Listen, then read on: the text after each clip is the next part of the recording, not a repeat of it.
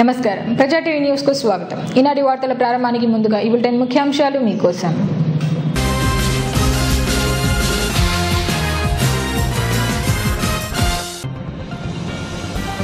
పశ్చిమ వార్డులో సీసీ రోడ్లకు భూమి పూజ చేసిన ఎమ్మెల్యే భూమా బ్రహ్మానందరెడ్డి.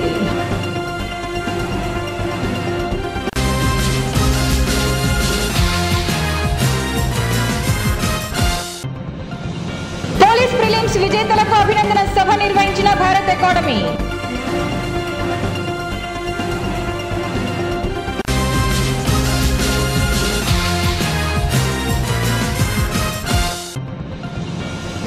రవాణా శాఖ ఆధ్వర్యంలో ఎల్ఎల్ఆర్ మేళా ప్రారంభిస్తున్నామన్న ఆర్టీఓ శివరామకృష్ణ.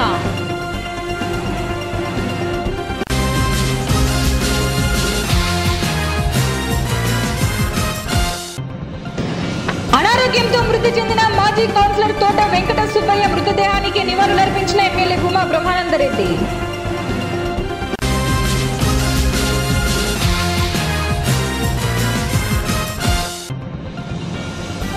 నంద్యాలలో ప్రారంభమైన నవ్యాంధ్ర నంది నాటకోత్సవాలు.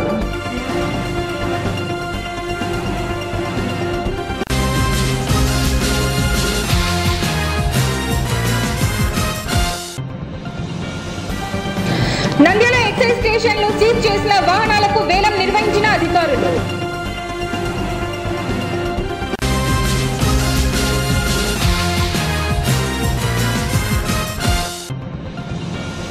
నంద్యాలలో డిజిటల్ డోర్ నెంబర్ వేయడానికి అనుమతులు ఇచ్చామన్న మున్సిపల్ కమిషనర్ పుల్లారెడ్డి.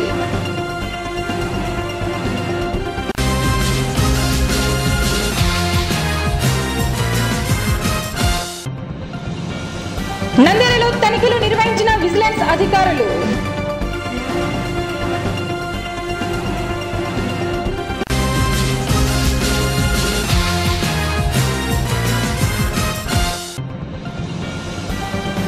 ఓటరు దినోత్సవంపై విద్యార్థులకు అవగాహన సదస్సు నిర్వహించిన సమతా విద్యానికేతన్.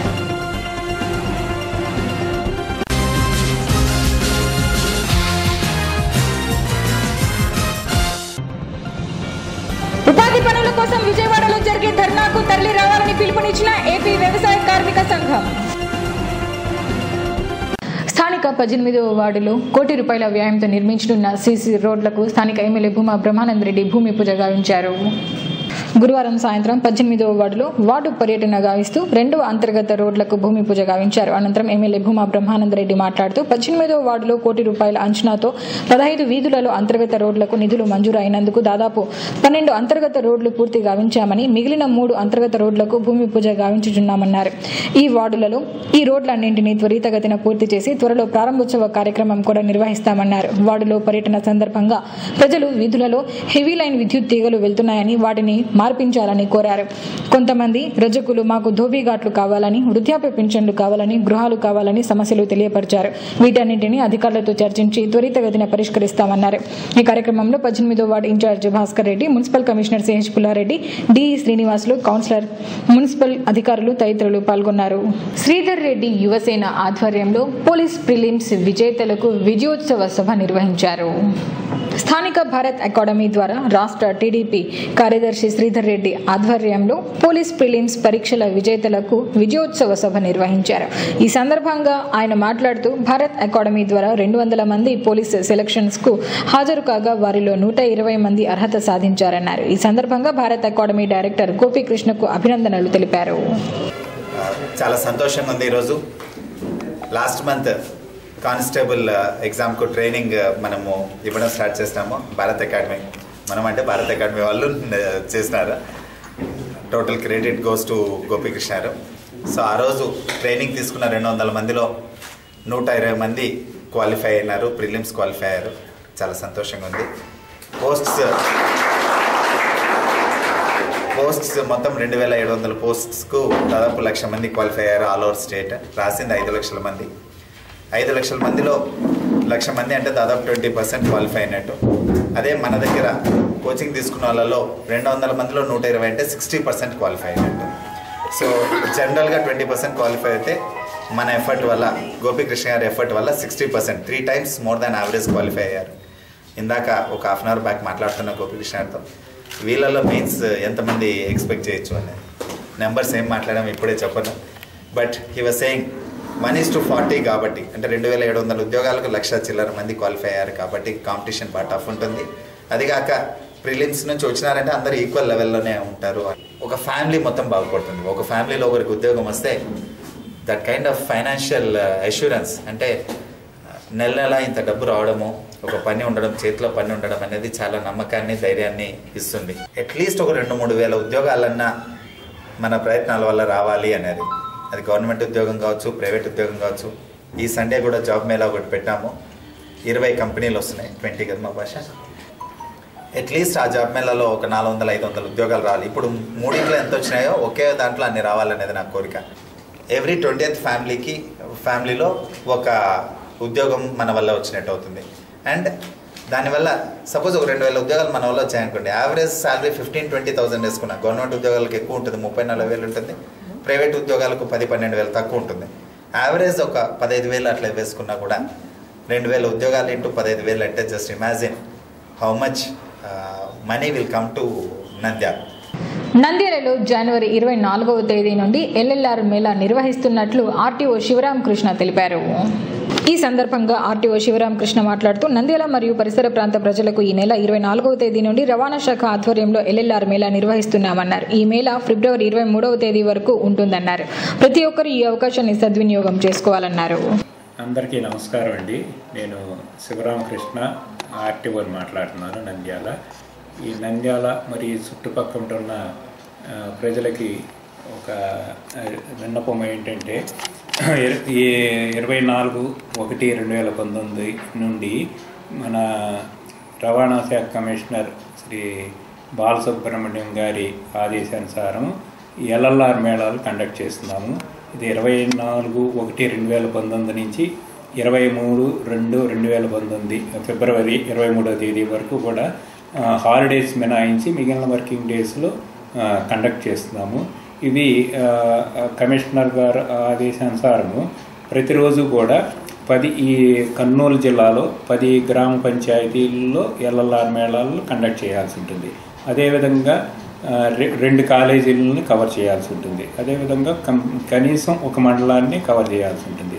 ఆ విధంగా ఆ ఆదేశానుసారము మన నంద్యాల జ్యూరిడిక్షన్ వరకు 23వ తేదీ వరకు చార్ట్అవుట్ చేశామండి.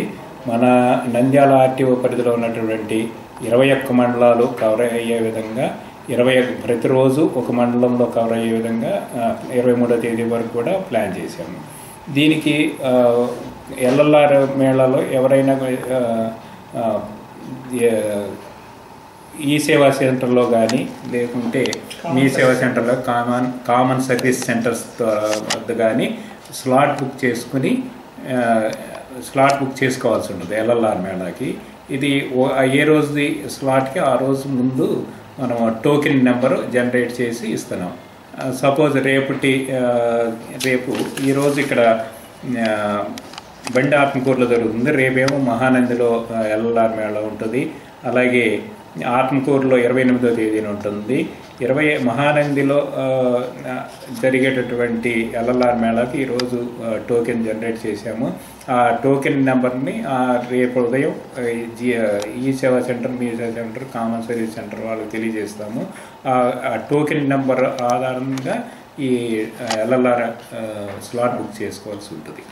ఈ సదవకాశాన్ని అందరూ ఉపయోగించుకోవాలని. అనారోగ్యంతో మృతి చెందిన మాజీ కౌన్సిలర్ తోట పెద్ద వెంకట సుబ్బయ్య మృతదేహానికి ఎమ్మెల్యే భూమా బ్రహ్మానందరెడ్డి నివాళులర్పించారు.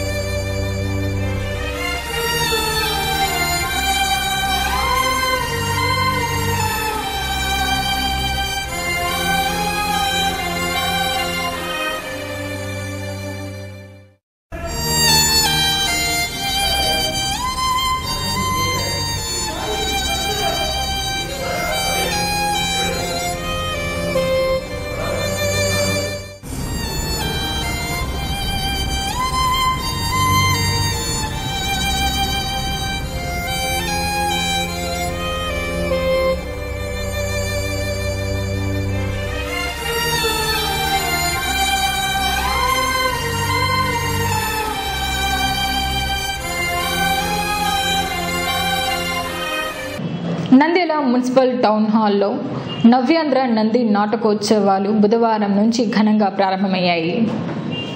కళారాధన నంద్యాల సాంస్కృతిక సంస్థ ఆధ్వర్యంలో ఆంధ్రప్రదేశ్ రాష్ట్ర చలనచిత్ర టీవీ నాటకరంగ అభివృద్ధి సంస్థ రాష్ట్ర భాష సాంస్కృతిక శాఖ సహకారంతో నంద్యాలలో నిర్వహిస్తున్న నవ్యాంధ్ర నంది నాటకోత్సవాలు బుధవారం సాయంత్రం మున్సిపల్ టౌన్ హాల్లో ఘనంగా ప్రారంభించారు. ఆంధ్రప్రదేశ్ నాటక అకాడమీ సభ్యుడు డాక్టర్ రవికృష్ణ, కళారాధన అధ్యక్షుడు డాక్టర్ మధుసూదన్ రావు ఉత్సవ ప్రాంగణాన్ని ప్రారంభించారు.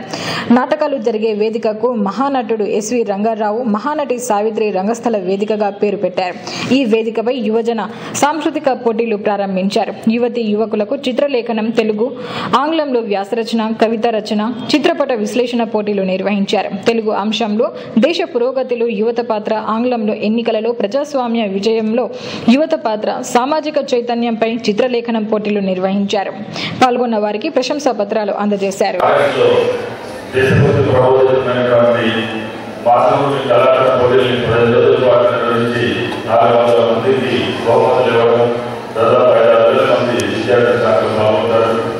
అదేవిధంగా ప్రతి ఏటా మే నెలలో 4 రోజుల దళితుల కృష్ణా శిబిరాన్ని నిర్వహించి వారికి ప్రదర్శనలు ఏర్పాటు చేయడం, దాంతో పాటే సామాజిక చైతన్యం కలిగించే అంశాలపైన స్థానిక నాటికల్ని, బాలల చైతన్యం కలిగించే బాలల నాటికల్ని, మన సాంప్రదాయంలో భాగమైనటువంటి పోరాట నాటకాలను తయారు చేసి నంది నాటకాల్లో పాల్గొనడం, నంది నాటక అవార్డుని అనేక తెలుసుకున్నటువంటి ఘనత నంద్యాల కళారాధనకు జరుగుతుంది.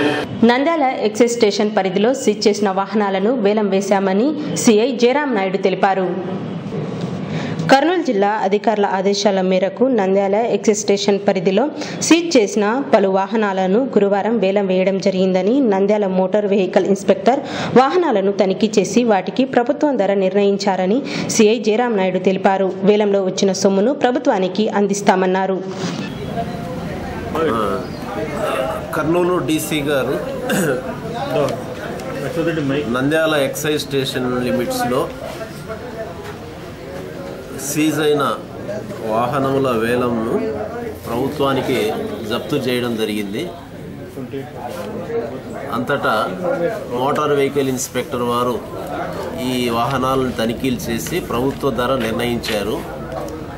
దాని మేరకు ఈరోజు నంద్యాల ఎక్సైజ్ స్టేషన్లో ఈ వేలం నిర్వహిస్తున్నాము. పార్టిసిపెంట్ బాగా ఎక్కువగా వచ్చారు. ఇప్పటికి 3 వెహికల్స్ పోయాయి.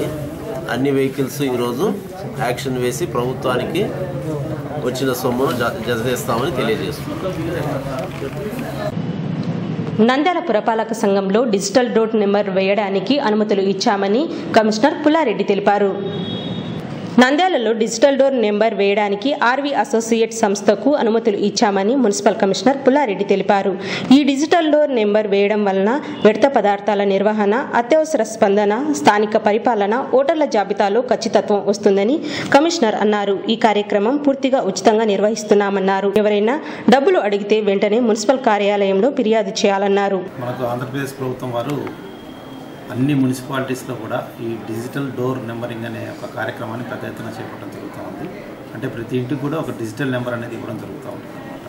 సో దీనిలో ఏంటంటే ప్రధానంగా ప్రతి ఇంటికి డిజిటల్ నెంబర్ ఉండడం వల్ల అక్కడ అంటే జరిగే అన్ని యాక్టివిటీస్ అంటే మన సాలిడ్ వేస్ట్ మేనేజ్మెంట్ యాక్టివిటీ అయితేనేమి, వాళ్ళకి సర్వీసెస్ ఇవ్వడం అయితేనేమి, మన మున్సిపల్ సర్వీసెస్ సంబంధించి వాళ్ళకి ఏమైనా ఇష్యూస్ ఉంటేనేమి, అట్లాగే ఈ ఓటర్ల దీనిలో కూడా ఎటువంటి ఇది లేకుండా కరెక్ట్ ఖచ్చితత్వాన్ని మనం పాటించుకోవడానికి అయితేనేమి ఈ డిజిటల్ డోర్ నెంబరింగ్ అంటే వాళ్ళ అడ్రస్ కూడా ఈజీగా అంటే ఎక్కడి నుంచి అయినా కొత్త వాళ్ళు వచ్చినప్పుడు బయట నుంచి వాళ్ళు ఈజీగా దానిలో మన ఈవెన్ గూగుల్ మ్యాప్లో కూడా దాన్ని వాళ్ళ ఇదిని కొట్టేసేస్తే ఆటోమేటిక్గా దాని లొకేషన్ ఇదంతా కూడా ఎగ్జాక్ట్ లొకేషన్ కూడా చూపించడం ఇదంతా కూడా జరుగుతుంది డిజిటల్ డోర్ నెంబరింగ్ వల్ల. ఇది ప్రప్రథమంగా మనకు తిరుపతిలో ఆనరబుల్ సీఎం గారు కూడా దాన్ని ఓపెన్ చేసినారు. దీన్ని అన్ని మున్సిపాలిటీస్ కూడా విస్తరించారు. దీనిలో భాగంగా ఇప్పుడు మన నంద్యాల పట్టణంలో కూడా ఈ ఆర్వి అసోసియేట్స్ అని ఒక సంస్థ వారికి డిజిటల్ డోర్ నెంబరింగ్ వేయడానికి వాళ్ళకు ప్రభుత్వం బాధ్యత అప్పచెప్పింది. దానిలో భాగంగా వీళ్ళు డిజిటల్ డోర్ నెంబరింగ్ వేయడానికి ప్రతి వీధిలో ప్రతి ఇంటికి కూడా వస్తారు. కాబట్టి దయచేసి పట్టణ ప్రజలందరినీ కోరుకునేది ఏంటంటే దీనికి వాళ్ళకి సహకరించండి. దీనికి ఎటువంటి పేమెంట్ కానీ ఇంకోటి కానీ ఏం లేదు. ఇది పూర్తిగా ఉచితం. ఎవరన్నా పొరపాటున మిమ్మల్ని డబ్బు అంటే డోర్ నెంబర్కి ఏదైనా ఇది ప్లేట్ కొట్టినాము దానికి డబ్బు కావాలంటే ఇమీడియట్గా మున్సిపాలిటీకి మున్సిపల్ కమిషనర్కి డైరెక్ట్ రిపోర్ట్ చేయొచ్చు. ఎందుకంటే ఇది 100% ఉచితం. మీరు ఎక్కడ కానీ ఎవరికి ఒక పైసా కూడా ఇవ్వాల్సిన అవసరం లేదు. బట్ కావాల్సింది ఏంటంటే మీరు సహకరించాలి. సో డిజిటల్ డోర్ నెంబరింగ్ వల్ల ఎన్నో ఉపయోగాలు ఉన్నాయి. సో ఆ ఉపయోగాలన్నింటి కూడా ప్రభుత్వం మనకి ఇచ్చిన అవకాశాన్ని అందరూ సద్వినియోగపరచుకోవాల్సిందిగా కోరుతున్నాం. నంద్యాలలో బుధవారం విజిలెన్స్ అండ్ ఎన్ఫోర్స్మెంట్ అధికారులు తనిఖీలు నిర్వహించారు. బుధవారం వన్ టౌన్ పోలీస్ స్టేషన్ పరిధిలోని గాంధీ చౌక్లో నకిలీ కాపీ పొడి అమ్ముతున్నారన్న సమాచారం రావడంతో region vigilance and enforcement officer Sivakoti Baburao ఆదేశాల మేరకు నంద్యాలలో దాడులు నిర్వహించారు. గాంధీ చౌక్లోని కురువ శ్రీనివాస దత్తాత్రేయకు చెందిన వెంకటేశ్వర కాపీ వర్క్స్ షాప్లో తనిఖీలు చేశారు. కాపీ పొడిపై అనుమానాలు రావడంతో షాప్లో 2 సంచులు ఉన్న 200 కేజీల కాపీ పొడిని సీజ్ చేసి శాంపిల్స్ను తీసుకున్నామన్నారు. అనంతరం టూ టౌన్ పోలీస్ స్టేషన్ పరిధిలోని టీటీడీ రోడ్డులో ఉన్న భీమాస్ హోటల్లో తనిఖీలు చేశారు. హోటల్లో వంటగదిలోని ఫ్రిడ్జ్లలో నిల్వ ఉంచిన మాంసాన్ని పరిశీలించారు. అనుమానం రావడంతో చికెన్, పసుపు, కారం పొడిలను స్వాధీనం చేసుకుని శాంపిల్స్ను సేకరించామని విజిలెన్స్ సిఐ లక్ష్మయ్య తెలిపారు. ఈ తనిఖీలలో vigilance SI Jayanna, food inspector Ramshankar, సిబ్బంది రాముడు, గౌడ్, శివరాం పాల్గొన్నారు. విజిలెన్స్ అండ్ ఎన్ఫోర్స్మెంట్ అధికారి శ్రీ శివకోటి బాబురావు గారి ఆదేశాల మేరకు మరియు ఆయన ఉత్తర్వుల మేరకు నంద్యాలలోని one town police station limits main బజార్లో గల శ్రీ వెంకటేశ్వర కాఫీ వర్క్స్ అందులో కురువ శ్రీనివాస దత్తాత్రేయ ఆయన వద్ద నకిలీ కాఫీ పొడి తయారు చేస్తుండీ రాబడిన సమాచారంకు food inspector గారైనటువంటి Shri Ravishankar sir తీసుకొని నేను మరియు మా సిఐ గారు మా సిబ్బందితో మన ఫుడ్ ఇన్స్పెక్టర్ గారు మరియు వారి సిబ్బందితో కలిసి దాడి చేయడం జరిగింది. అక్కడ సుమారు ఒక 6 బ్యాగ్స్ కాపీ పొడి ఉంది. వాటిని శాంపిల్స్ మాత్రం ఫుడ్ ఇన్స్పెక్టర్ గారు సేకరించి శాంపిల్స్ హైదరాబాద్ అనాలిసిస్ రిపోర్ట్ కోసం పంపుతాడు. ఇక్కడ పంపిన తర్వాత వచ్చిన దాని మీద వాళ్ళ మీద కేసు కట్టి తదుపరి చర్యలు తీసుకుంటారు. అదేవిధంగా ఈ మన టౌన్లో గల భీమాస్ హోటల్ నందు కూడా కొన్ని ఫుడ్ శాంపిల్స్ తీసాము. అవన్నీ హైదరాబాదు అనాలిసిస్ రిపోర్ట్ కోసం పంపుతారు. ఆ వచ్చిన రిపోర్ట్ మేరకు వీటిపై కలెక్టర్ గారి ఉత్తర్వుల ద్వారా చర్యలు తీసుకుంటారు. అంటే ఈ విధమైన ఆహార పదార్థాలు ఈ విధంగా అంటే ఇక్కడ కారం పొడి కొద్దిగా సస్పెక్ట్గా కారం పొడి, పసుపు పొడి, కొన్ని చికెన్ ఐటమ్స్ ప్లస్ కొన్ని ఈ మసాలా దినుసులు కొన్ని ఒక 3 రకాల శాంపిల్స్ అనుమానం వచ్చి వాటిని తీసినాము. మిగతావన్నీ ఫ్రెష్గా బాగానే వాటి తీసినాము. మరి ముఖ్యంగా మన ఫుడ్ ఇన్స్పెక్టర్ గారి తరఫున మరియు మా విజిలెన్స్ డిపార్ట్మెంట్ తరఫున ప్రతి హోటల్స్ మరియు అంగళ్ళందరికీ మేము కోరుకునే విషయం ఏంటంటే ప్రతి ఒక్కరూ ఫుడ్ లైసెన్స్ కలిగి ఉండాలి. తర్వాత ఇప్పుడు టీ పొడి ఇవన్నీ కొన్ని తయారు చేస్తున్నారు కొంతమంది హోమ్ మేడ్, అంటే కొన్ని చిన్న కంపెనీలు లాగా వాళ్ళు మ్యానుఫ్యాక్చరింగ్ లైసెన్స్ ఉండాలి. అక్కడ అలాగే ఇక్కడ హోటల్లో లేబర్ పనిచేస్తున్నారు, అక్కడ వర్కింగ్ దగ్గర ఈ చిన్న కంపెనీల్లో కూడా వాళ్ళు లేబర్ లైసెన్స్ కూడా కలిగి ఉండాలి. ప్లస్ అలాగే ప్యాకింగ్ లైసెన్స్, మనం ప్యాకింగ్ చేస్తారు కదా, ప్యాక్ మీద డేటు, ఇయరు, మ్యానుఫ్యాక్చరింగ్ మళ్ళీ ఎక్స్పైరీ డేట్ ఇవన్నీ ఖచ్చితంగా ఇవన్నీ ఏమి లేకపోయినా కూడా మన ఫుడ్ ఇన్స్పెక్టర్ గారి సపోర్ట్తో మేము రైడ్ చేసి సీజ్ చేస్తున్నాము. ప్రతి ఒక్క అంగడి షాపు కానీ అంగడి కానీ ప్రతి ఒక్కరూ కలిగి ఉండాలనేసి. బాలచంద్ర సమతా విద్యానికేతన్ విద్యార్థులకు ఓటరు దినోత్సవంపై అవగాహన కార్యక్రమం నిర్వహించారు. జిల్లా కలెక్టర్ పిలుపు మేరకు బాలచంద్ర సమతా విద్యానికేతన్లో ఓటరు దినోత్సవంపై విద్యార్థులకు అవగాహన కల్పించారు. ఓటు ఏ విధంగా వేయాలనే అంశంపై మాక్ పోలింగ్ బూత్ నిర్వహించారు. అలాగే విద్యార్థులకు వక్తృత్వ పోటీలు, క్విజ్ పోటీలు నిర్వహించారు. ఓటు లేని వారు 1950 టోల్ ఫ్రీ నంబర్కు ఫోన్ చేసి తెలుసుకోవాలని విద్యార్థుల ద్వారా తల్లిదండ్రులకు తెలియజేశారు. కార్యక్రమంలో పాఠశాల కరస్పాండెంట్ బాలచంద్రుడు, ఉపాధ్యాయ బృందం పాల్గొన్నారు.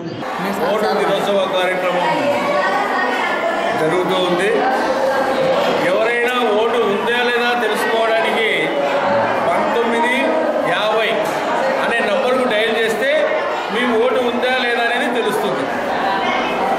ముందస్తు ఇలా తెలుసుకోవడం వల్ల ఓటు లేకపోయినా మళ్ళీ ఓటు మనం ఫారం 6 కానీ ఫారం 7 కానీ ఇచ్చి మళ్ళీ నమోదు చేసుకోవడానికి అవకాశం ఉంటుంది. బాలచంద్ర సమతా విద్యానికేతన్లో ఓటుల దినోత్సవం జరుపుకుంటున్నాము. ప్రతి సంవత్సరం జనవరి 25 తారీఖున ఓటర్ల దినోత్సవం జరుపుకుంటాము. ఈ ఓటర్ దినోత్సవం జరుపుకోవడం ముఖ్య ఉద్దేశం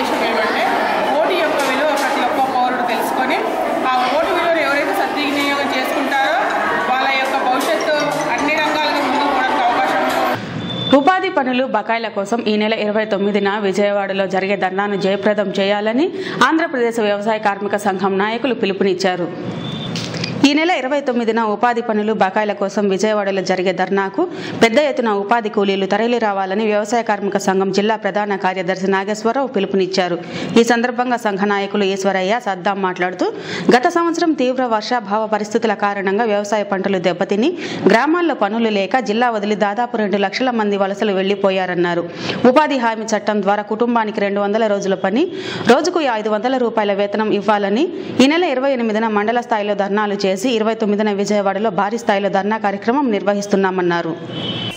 ఈరోజు వ్యవసాయ కార్మిక సంఘం రాష్ట్ర వ్యాప్తంగా దేశవ్యాప్తంగా వ్యవసాయ కూలీల వాళ్ళ సమస్యలపైన అనేక పోరాటాలు చేయడం జరుగుతుంది. భవిష్యత్తులో చేయడానికి రూపొందించుకోవడానికి ఈరోజు జిల్లా కమిటీ సమావేశం వేసుకోవడం జరిగింది. అయితే ప్రభుత్వం ఈరోజు ఈ జిల్లాలో మన కర్నూలు జిల్లా గురించి మనం మాట్లాడుకోవాలి. కర్నూలు జిల్లాలో ఈరోజు ఉపాధి కూలీలు పన్నులు పెట్టని రామచంద్రుడాన్ని మొత్తుకుంటే పన్నులు పెట్టిన కాడ కూలీలు సరిగ్గారు, పన్నులు లేని కాడ అసలు అడిగితే పలికే నాదుడే లేడు. మళ్ళీ జిల్లాలో మాత్రం ఇక్కడ నుండి కొంతమంది ఏపీ వాళ్ళను కొంతమంది టెక్నీషియన్ను డిప్యూటేషన్ పంపించి పశ్చిమ ప్రాంతంలో పన్నులు పెట్టాలని చెప్తే పన్నులు పెట్టింటే ఈ జిల్లాలో ఇన్ని వేల మంది ఎందుకు వలసలు పోతారు? కాబట్టి ఇన్ని కోట్ల రూపాయలు బకాయిలు ఇవ్వక పన్నులు పెట్టకుండా వలసలు నివారించకుండా ఈరోజు మళ్ళీ పెద్దపీట వేసాము వ్యవసాయ కార్మికులు, రైతులకు ఇవన్నీ చెప్పి ఊరికే మీడియాలో పత్రికల్లో ప్రకటనలు తప్ప ఆచరణలో కిందికి పోతే ఎవరిని కదిలించినా తేనెపార లెక్క కదిలే పరిస్థితి ఈరోజు వ్యవసాయ కార్మికులు ఉన్నారు. ఒక్క అర్జీ పరిశీలన చేసి ఒక్కరికైనా పేదవానికి ఇంటి పట్టా ఇచ్చారా, లేదంటే ఇండ్లు కట్టడానికి ఏమైనా పక్కకు కట్టించడానికి నిధులు ఇచ్చారా? ఎక్కడ ఏం లేదు. ఊరికే గణాంకాలు రాసి ఇన్ని వేల అర్జీలు వచ్చినాయి, ఇంతమందికి ఇవి పింఛన్లు ఇచ్చాం, అవి పాత పింఛన్లు మాత్రం ముసలిళ్ళని తీసుకొచ్చి ముందర కూర్చోబెట్టి వాళ్ళనే పెట్టేసేసి పింఛన్లు ఇచ్చామని చెప్పి ఈరోజు ప్రభుత్వం భజన చేసిన తప్ప జన్మములో పేదవానికి ఎక్కడ జన్మంలో ఏ ఒక్క సమస్య. మళ్ళీ ప్రభుత్వం ఏమో జన్మములో అర్జీలు పెట్టుకుంటే మాత్రమే రికార్డ్ అయితే ఆ రికార్డ్ అయితే మేము ప్రభుత్వం అందించుంటారు. కర్నూలు జిల్లాలో ఈ సంవత్సరం తీవ్రమైన వర్షాభావ పరిస్థితులు, కరువు ఏర్పడింది. ఈ ఖరీఫ్లో వేసినటువంటి పంటలన్నీ కూడా దెబ్బతిన్నాయి. రబీ పంటలు కూడా సక్రమంగా రాలేదు. వీటి మూలంగా వ్యవసాయం దెబ్బతినడం వల్ల రైతులు సంబంధించినటువంటి ఆత్మహత్యలు 48 మంది దాకా ఆత్మహత్య చేసుకున్నారు. కరువు సహాయక చర్యలు ప్రభుత్వం ఇంతవరకు చేపట్టడం లేదు. మాటలు తప్ప ఆచరణలో లేనటువంటి పరిస్థితి ఉంది.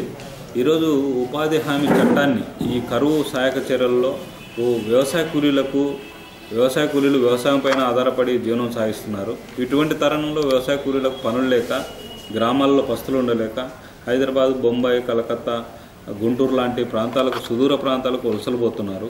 ఈ వలసలు నివారించడానికి వచ్చినటువంటి ఉపాధి హామీ చట్టాన్ని ప్రభుత్వం కానీ, కేంద్ర ప్రభుత్వం, రాష్ట్ర ప్రభుత్వం, స్థానిక అధికారులు, డ్వామా అధికారులు వైఫల్యం చెందడం వల్ల ఈరోజు జిల్లా నుంచి దాదాపు 1,50,000 మంది వలసలు పోయినటువంటి పరిస్థితి ఉంది. ఈ జిల్లా కమిటీలో ఉపాధి హామీ పథకాన్ని, ఇళ్ల స్థలాలు ఈరోజు ప్రభుత్వం సంబంధించినటువంటిది. ఈ ప్రభుత్వం వచ్చిన తర్వాత ఒక్కరికి కూడా ఇళ్ల స్థలం ఇవ్వలే. కాబట్టి ఇళ్ల స్థలాల కోసం వేలాది అర్జీలు, లక్షల సంఖ్యలో అర్జీలు పెట్టుకున్నారు జన్మభూమిలో. కానీ ఇంతవరకు స్థలాలు ఇచ్చింది లేదు. పక్క గృహాలు సంబంధించినటువంటిది అంటున్నారు. తెలుగుదేశం వాళ్లకు, అధికార పార్టీ నాయకులకు బిల్డింగ్లు ఇవ్వడం తప్ప నిజమైనటువంటి పేదలు జన్మభూమి కమిటీలో అర్జీలు పెట్టుకునేటువంటి వాళ్ళకి ఇవ్వడం లేదు. వార్తలు ముగించే ముందు ముఖ్యాంశాలు మరోసారి.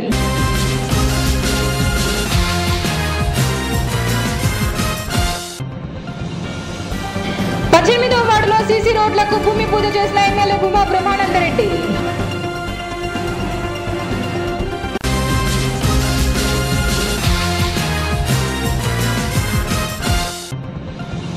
పోలీస్ ప్రిలిమ్స్ విజేతలకు అభినందన సభ నిర్వహించిన భారత్ అకాడమీ.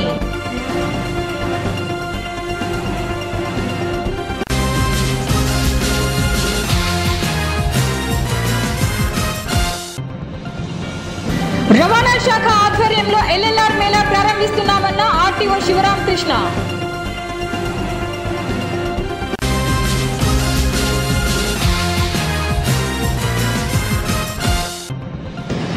అనారోగ్యంతో మృతి చెందిన మాజీ కౌన్సిలర్ తోట వెంకట సుబ్బయ్య మృతదేహానికి నివాళులర్పించిన ఎమ్మెల్యే భూమా బ్రహ్మానందరెడ్డి.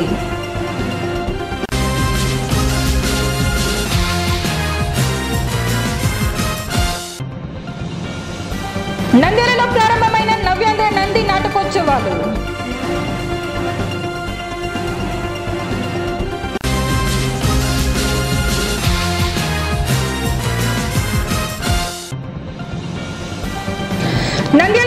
స్టేషన్లు సీజ్ చేసిన వాహనాలకు వేలం నిర్వహించిన అధికారులు.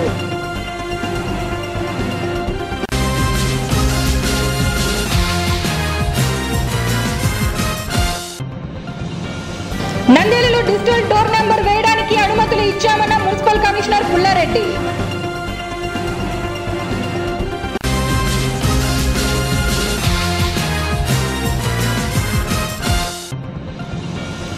నంద్యాలలో తనిఖీలు నిర్వహించిన విజిలెన్స్ అధికారులు.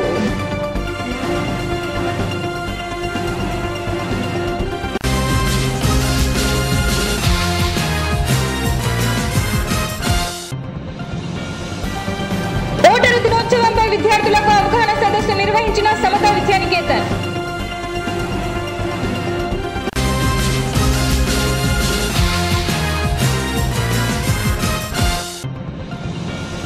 ఉపాధి పనుల కోసం విజయవాడలో జరిగే ధర్నాకు తరలి రావాలని పిలుపునిచ్చిన ఏపీ వ్యవసాయ కార్మిక సంఘం. ఈ వార్తలు ఇంతటితో సమాప్తం. మరిన్ని అప్డేట్స్ కోసం చూస్తూనే ఉండండి ప్రజా టీవీ. ప్రశ్నించే హక్కు మీది, చూపించే సత్తా మాది. Voice is yours.